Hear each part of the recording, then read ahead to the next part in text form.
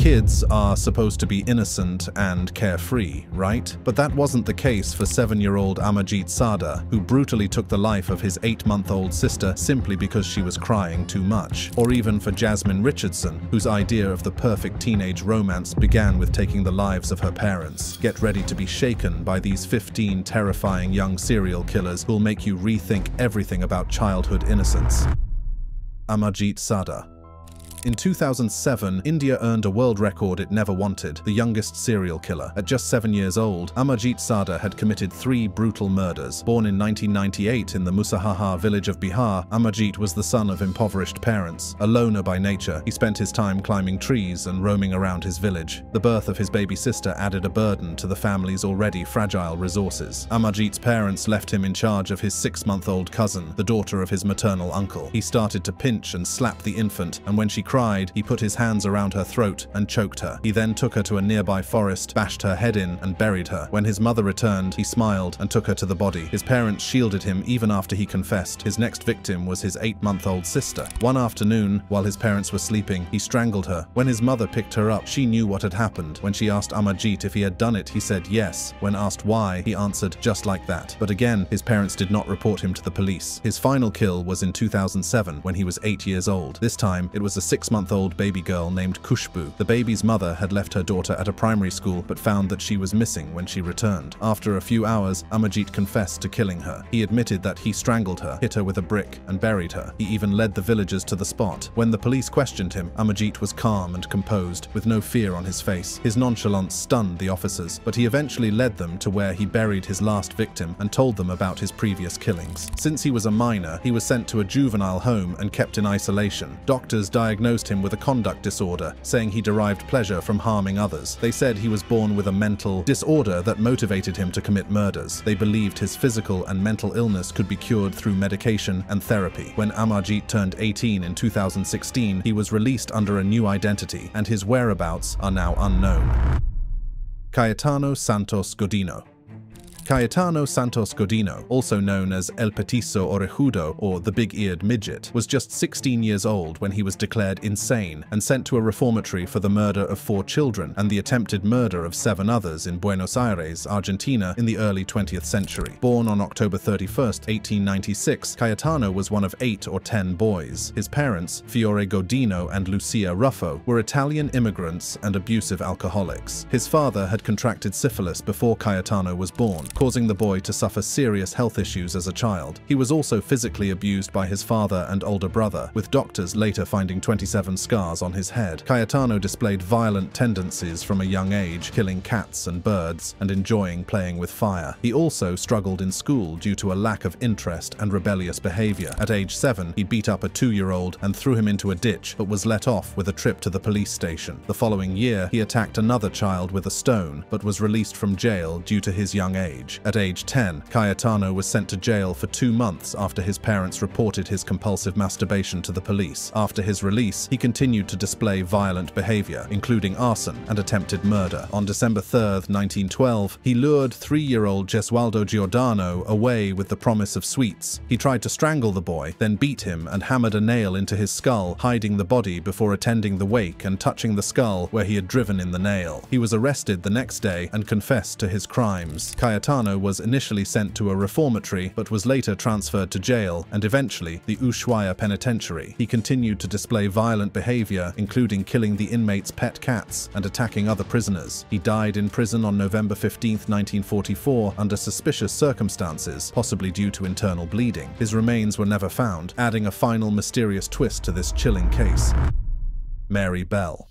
Mary Bell was born on May 26, 1957, to Betty McCricket, a 16-year-old sex worker who reportedly told doctors to take that thing away from me when she saw her daughter. Things went downhill from there. McCricket was often away from home on business trips to Glasgow, but her absences were periods of respite for the young Mary, who was subject to mental and physical abuse when her mother was present. Given all that had happened, it did not surprise them that by age 10, Mary Bell had become a strange child, withdrawn and manipulative, always hovering on the edge of violence, but there was a lot they didn't know. For weeks before her first murder, Mary Bell had been acting strangely. On May 11, 1968, Mary had been playing with a 3-year-old boy when he was badly injured in a fall from the top of an air raid shelter. His parents thought it was an accident. The following day, 3 mothers came forward to tell police that Mary had attempted to choke their young daughters. A brief police interview and a lecture resulted, but no charges were filed. Then, a few months later, 11-year-old Mary Bell strangled 4-year-old Martin Brown to death in an abandoned house in Newcastle, England. She then broke into a nursery with her friend, 13-year-old Norma, and left notes confessing to the murder. The police dismissed this as a prank. 2 months later, Mary and Norma strangled 3-year-old Brian Howe. Mary mutilated his body with scissors, scratching his thighs and partially skinning his genitals. She also returned to the scene to carve an M into his stomach with a razor blade. Mary's mother, Betty, was a prostitute who often left her daughter alone and tried to kill her on multiple occasions, feeding her pills as treats. From the age of 4, Mary's mother forced her to engage in sexual acts with men.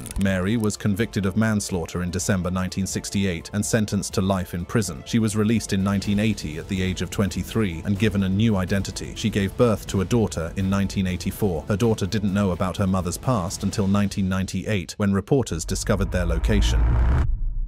Jasmine Richardson.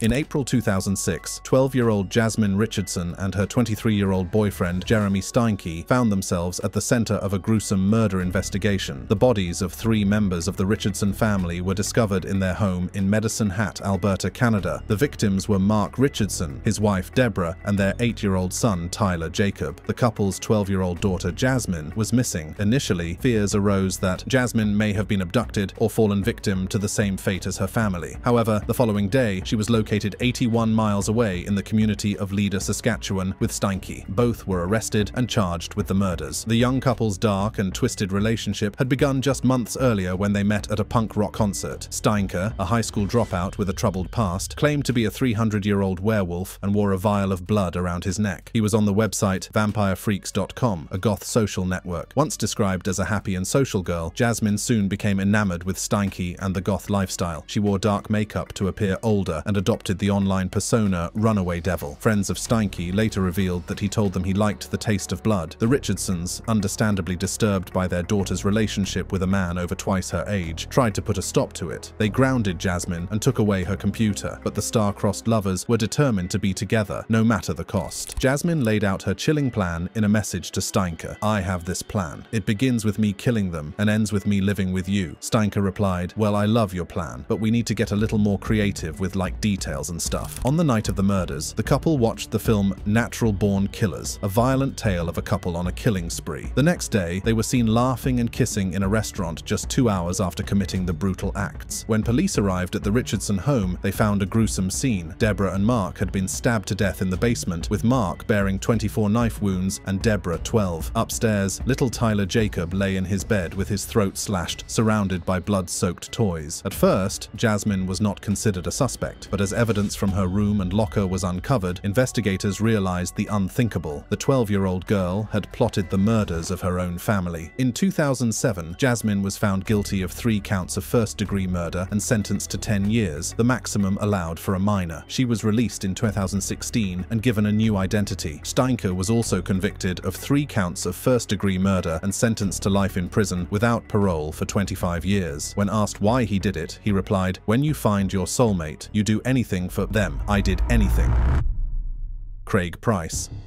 On the night of July 27, 1987, 13-year-old Craig Price committed his first murder. He broke into the home of his neighbor, 27-year-old Rebecca Spencer, took a knife from her kitchen, and brutally stabbed her 58 times. The brutality of the murder shocked the entire neighborhood, and despite efforts to find her killer, the case went cold. 2 years later, on September 1, 1989, Price, high on marijuana and LSD, broke into another neighbor's home, this time belonging to the Heaton family. He stabbed 39-year-old Joan Heaton 57 times and her 10-year-old daughter Jennifer 62 times, and crushed the skull of her 7-year-old daughter Melissa, also inflicting 30 stab wounds. The stabbings were so violent that the knife handles broke off, leaving blades lodged in the victims' bodies. All of Price's victims were his neighbors, chosen after he had spied on them. He would break into their homes and stab them to death with their own kitchen knives, often stabbing them so deeply that the knives would break. His victims' bodies were left butchered, surrounded by massive pools of blood. The similarities between the crimes were striking. striking, and the FBI was called in to profile a serial killer. They failed to identify a 15-year-old black male as their suspect. However, an observant detective noticed that Price had a large cut on his hand, leading to his arrest. When confronted, Price tried to excuse the cut on his hand as an injury from drunkenly punching a car window. However, the detectives weren't convinced and wrote up a report, deciding to investigate further. They soon discovered that Price had a history of offenses, including breaking and entering, theft, peeping into houses, and drug use. During questioning, Price was asked about the cut on his hand again. He stuck to his original story, but the detectives knew he was lying. They asked him to take a lie detector test, which he failed. A search warrant was obtained, and the police found bloody knives and clothing in his home. Confronted with this evidence, Price calmly confessed to the murders, even mimicking the dying sounds of the girls. He showed no remorse and bragged that he would make history when he was released, as he couldn't be tried as an adult due to his age. Ida Schell. Ida Schnell was just a young girl from Munich, barely a teenager, but she worked as a nursemaid, looking after babies. She seemed older than her years, but folks often thought she wasn't. Too bright. The strange thing was, wherever she went, the babies she cared for seemed to have a knack for dying. Nobody really connected the dots until after the 6th baby died while under her watch. They all passed away suddenly within 6 months of her taking care of them. Suspicion started to creep in after the 6th funeral. Eventually, they decided to dig up the body of the latest victim, a newborn son of the Bickler family. The poor kid was just 2 weeks old when he died. What they found was horrifying. Someone had deliberately pierced the baby's soft skull with a sharp object, causing his death. Suddenly, all eyes turned to Ida Schnell. How could someone so young do such a thing? It was a shock to everyone. The authorities started to piece together the puzzle, and it wasn't long before they realized that the deaths of all those babies were no accidents. The truth was chilling. It seemed that wherever Ida went, tragedy followed. She moved from job to job, but the pattern remained the same. Innocent infants lost their lives under her care. Marcello Pesagini. In the early hours of Monday, August 5, 2013, 13-year-old Marcello Pesagini shot dead his parents, grandmother, and great-aunt in their home in São Paulo, Brazil. He then went to school, attended classes, and, after returning home, killed himself. Marcello's father, Luis Pesagini, a 40-year-old police sergeant, was found dead in his bed. His mother, Andrea Pesagini, a 35-year-old police officer, was found on her knees in the bedroom. Marcello's grandmother, Benedita de Oliveira Bovo, 65, and great-aunt Bernadette Oliveira da Silva, 55, were found dead in their beds in a separate area of the house. All 4 victims were shot in the head. Marcello was found dead with a gunshot wound to the head. His father's police-issue revolver was found nearby, and a second gun was discovered in his school backpack. The chilling crime scene bore a striking resemblance to the infamous Amityville family massacre of 1974, in which Ronald DeFeo Jr. shot dead his parents, 2 brothers, and 2 sisters in their beds. 8 months before the murders, Marcello had posted a picture linked to this killing spree on his Facebook page, leading investigators to believe that he was reenacting the notorious crime. According to his friends, Marcello had expressed a desire to kill his parents and become a hitman. He had also formed a group called Mercenaries, which aimed to kill parents and corrupt politicians. Michael Hernandez.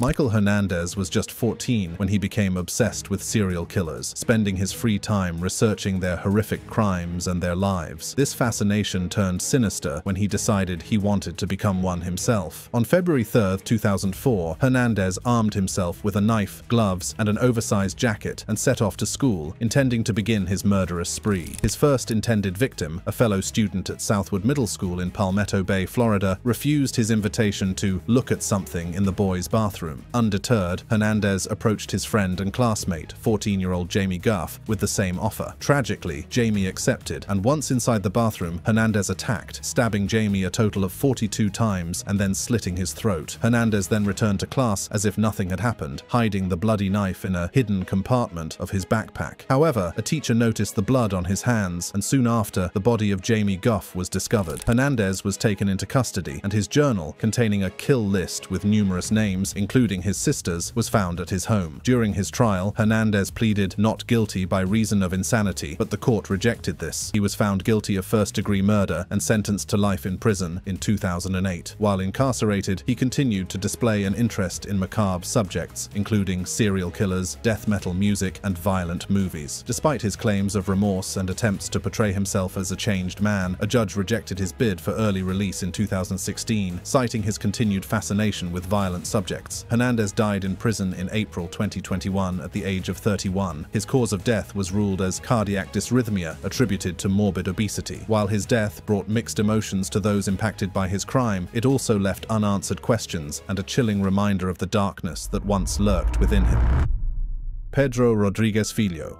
Pedro Rodrigues Filho, known as Pedrinho Matador or Killer Pete, was a Brazilian serial killer who exclusively targeted suspected criminals. His story is so notorious that it inspired the popular TV series Dexter, leading to his alternate moniker, the Brazilian Dexter. Born in 1954, Filho's life was marked by tragedy from the start. His skull was damaged before he was even born due to his father physically abusing his pregnant mother. This set the tone for a childhood filled with violence, and at just 13, he attempted to kill his cousin by pushing him into a sugarcane press. He claimed he felt the urge to kill for the first time then. Filho's killing spree began when he was 14. He shot the deputy mayor of his hometown, Santa Rita do Sapucaí, for firing his father, a school security guard. A month later, he killed another guard, whom he suspected was the real thief. After these murders, he fled to São Paulo, where he robbed drug dens and killed drug dealers, earning media attention as a vigilante. Filho's personal life was also filled with tragedy. His fiancée, Maria Aparecida Olympia, was murdered by a gang leader while pregnant with his child. Enraged, he tracked down and killed the entire gang, including the leader. This was not the only time he took revenge on his loved one's killers. When his father murdered his mother, Filho killed his father in prison, stabbing him 22 times, ripping out his heart and biting into it. Filho's murderous rampage continued behind bars. He killed 47 inmates, including a rapist he was being transported with, and a cellmate who spied on him during conjugal visits. Despite his gruesome crimes, he was released in 2007 after serving 34 years, as Brazilian law at the time prohibited anyone from spending more than 30 years in prison. Filho's newfound freedom was short-lived, as he was arrested again in 2011 and convicted of rioting and deprivation of liberty. He was released in 2018 after serving 7 years. After his second release, he became a YouTuber, using his channel to speak out against crime and share his story. However, his life came to a violent end on March 5, 2023, when he was shot and killed by 2 unknown assailants.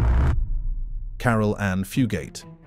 Carol Ann Fugate, born on July 30, 1943 in Lincoln, Nebraska, became the youngest female in U.S. history to be tried and convicted of first-degree murder. In 1958, when she was just 14, her boyfriend, 19-year-old Charles Starkweather, went on a killing spree, murdering 11 people, including Fugate's mother, stepfather, and 2-year-old half-sister. Starkweather, a high school dropout, began his murderous rampage in December 1957, killing a gas station attendant. He then escalated, targeting Fugate's family on January 21, 1958. Over the next 48 hours, the couple's spree took 7 more lives. Starkweather shot and stabbed victims, including a farmer, 2 teenagers, and a wealthy couple and their maid. Fugate claimed she was a hostage, terrified of what Starkweather would do to her family if she didn't obey. She alleged that she came home to find her family already murdered and that Starkweather told her they were being held hostage by his gang. She insisted she stayed with him to protect her loved ones. However, Starkweather later claimed she was a willing accomplice, even testifying against her. The couple's crime spree ended on January 29, 1958, when they were arrested in Wyoming. Starkweather was sentenced to death and executed in the electric chair on June 25,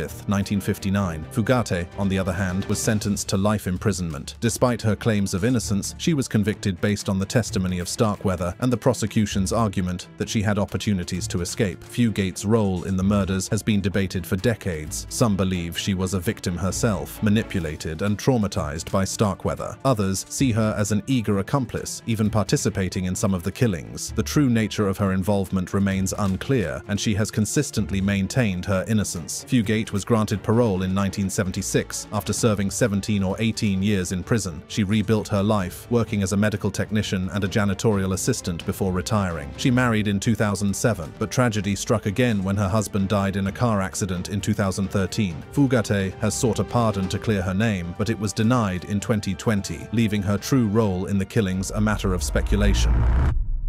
Alyssa Bustamante.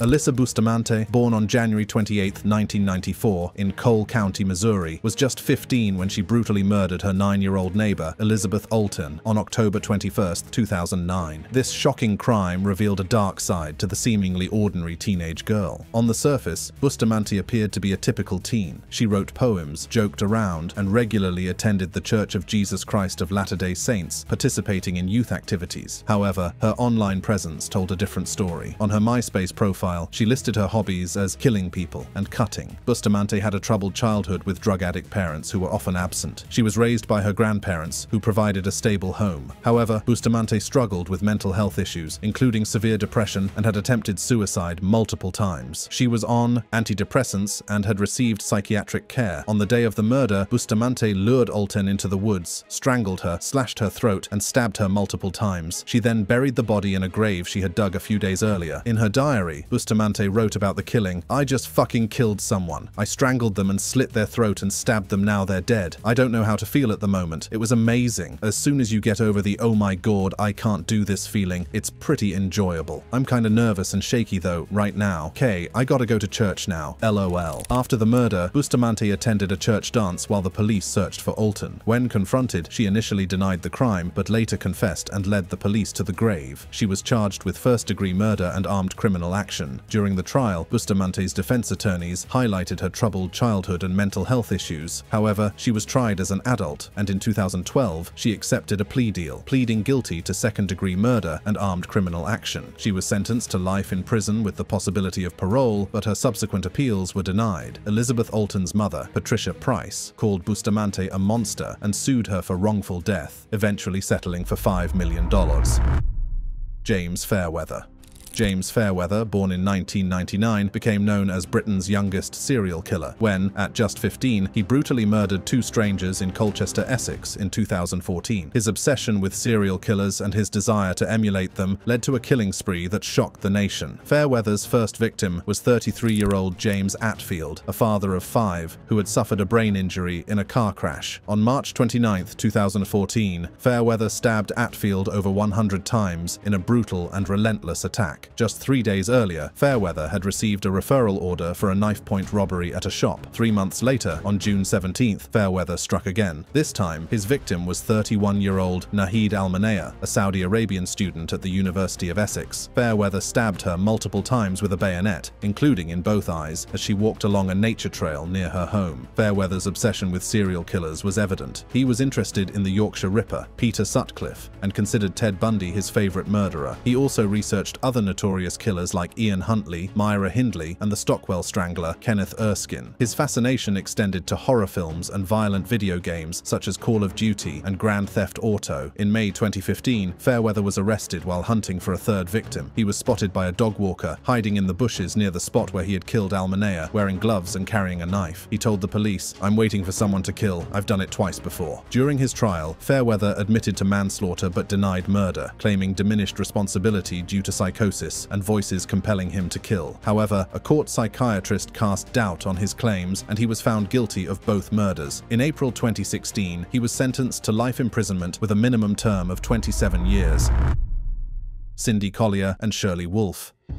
Cindy Collier and Shirley Wolfe, aged 15 and 14 respectively, became known as teenage killers after they brutally murdered 85-year-old Anna Brackett in her home in Auburn, California on June 14, 1983. This case was even more shocking because the girls had only met each other the day before. Both Collier and Wolfe had troubled backgrounds marked by sexual abuse and family issues. Collier, a rebellious teenager with a history of shoplifting, bullying, and carjacking, had been raped before her 10th birthday and harbored anger and resentment towards people she perceived as having normal lives. Wolfe, on the other hand, had been sexually abused by her father and paternal grandfather from infancy. She had a disruptive childhood, running away from home at the age of 6 and moving from one foster home to another. On the day of the murder, the girls wanted to steal a car and leave town. They knew they couldn't overpower adults, so they decided to target an elderly person. They chose Brackett, a kind and helpful retired seamstress and great-grandmother who invited them into her home after they asked to use her phone. The girls chatted with Brackett for about an hour before they suddenly attacked, stabbing her at least 28 times. In her diary, Wolfe wrote, "Today, Cindy and I ran away and killed an old lady. It was lots of fun." Collier echoed similar sentiments in her confession, stating, "We wanted to do another one. We just wanted to kill someone, just for fun." The girls were arrested within hours of the murder and tried as juveniles. They were found guilty of first-degree murder and sentenced to the maximum penalty for juveniles, imprisonment until their 25th birthday. Collier was released in 1992 and Wolfe in 1995. 1995. After their release, the two went their separate ways. Collier started a family in Northern California and has had no further encounters with the law. Wolf, on the other hand, had a more challenging time after her release, but eventually turned her life around. She has been using her life experience to help others deal with childhood abuse and abusive parents. David Brom. David Brom, born on October 3, 1971, became one of America's youngest mass murderers when, at just 16, he killed his parents, brother, and sister with an axe in February 1988. This shocking crime, which took place in Rochester, Minnesota, revealed a dark side to the seemingly polite and gangly teenager. On the evening of February 18, 1988, the bodies of 43-year-old Bernard Brom, his 42-year-old wife Paulette, their 13-year-old daughter Diane, and 11-year-old son Richard were discovered in their home. All 4 victims had sustained numerous gashes to the head and upper body. The murder weapon, a blood-stained axe, was found in the basement. David and his older brother, Joe, were initially missing from the home, leading police to suspect a possible abduction. However, a friend of David's came forward, revealing that he had confessed to her, detailing how he had killed his family. David was captured the next day near the local post office. David's case was initially referred to the juvenile court system due to his age, but the severity of the crime resulted in his trial as an adult. His defense claimed insanity and mental illness became a focal point of the trial. On October 16, 1989, David was convicted of first-degree murder and sentenced to 3 consecutive life sentences with 52 years and 6 months before parole. The motive behind David's actions remains unclear. He had dyed his hair, shaved the sides, and spiked the back, and there were reports of trouble with his parents over the music he listened to. He had also made threats against his parents and his friends. Additionally, he had a history of suicide attempts and had been diagnosed with severe depression. The crime shocked the Rochester community and attracted national media attention due to the horrific violence, the young age of the perpetrator, and his mental health issues. The trial judge, who wept after sentencing, described the case as an extreme and monumental tragedy. David is currently serving his sentence at the Minnesota Correctional Facility in Stillwater. Harvey Miguel Robinson. Harvey Miguel Robinson, born on December 6, 1974, became one of America's youngest serial killers when, at just 18, he embarked on a violent spree, murdering 3 women and injuring 2 others in under a year. Robinson, from Allentown, Pennsylvania, was no stranger to violence, with an alcoholic and abusive father who was later incarcerated for the brutal murder of his mistress. Robinson's troubles began early. He was first arrested at age 9 and exhibited severe conduct disorder traits in school, including an inability to distinguish right from wrong and a strong distaste for authority. As he grew older, his threats and outbursts intensified, and both peers and authority figures began to fear him. In August 1992, Robinson began his killing spree. He raped and murdered 29-year-old Joan Burghardt, a nurse's aide, in her home. A month later, he was arrested for burglary and served 8 months in prison. After his release, he struck again, abducting and killing 15-year-old newspaper carrier Charlotte Schmoyer in June 1993. He raped and stabbed her over 20 times, slashing her throat. The following month, Robinson raped and strangled 47-year-old grandmother Jessica Jean Fortney. He also attacked a 5-year-old girl, stalking her for days before breaking into her home, raping and choking her. Miraculously, she survived. Another survivor, Denise Sam Calley, played a crucial role in Robinson's capture. After escaping his initial attack, she agreed to act as bait, leading to a shootout between Robinson and a police officer. He was eventually tracked down to a local hospital where he had sought treatment for his wounds. Robinson was convicted of the 3 murders and sentenced to death in November 1994. However, due to the 2012 US Supreme Court ruling that deemed death sentences for juveniles unconstitutional, his sentence has been a subject of ongoing debate, with 2 of the 3 death sentences overturned. And there you have it, folks. 15 bone-chilling tales of young serial killers who thought the law didn't apply to them. For more fascinating videos like this, click on the cards on your screens. Until next time, stay safe out there.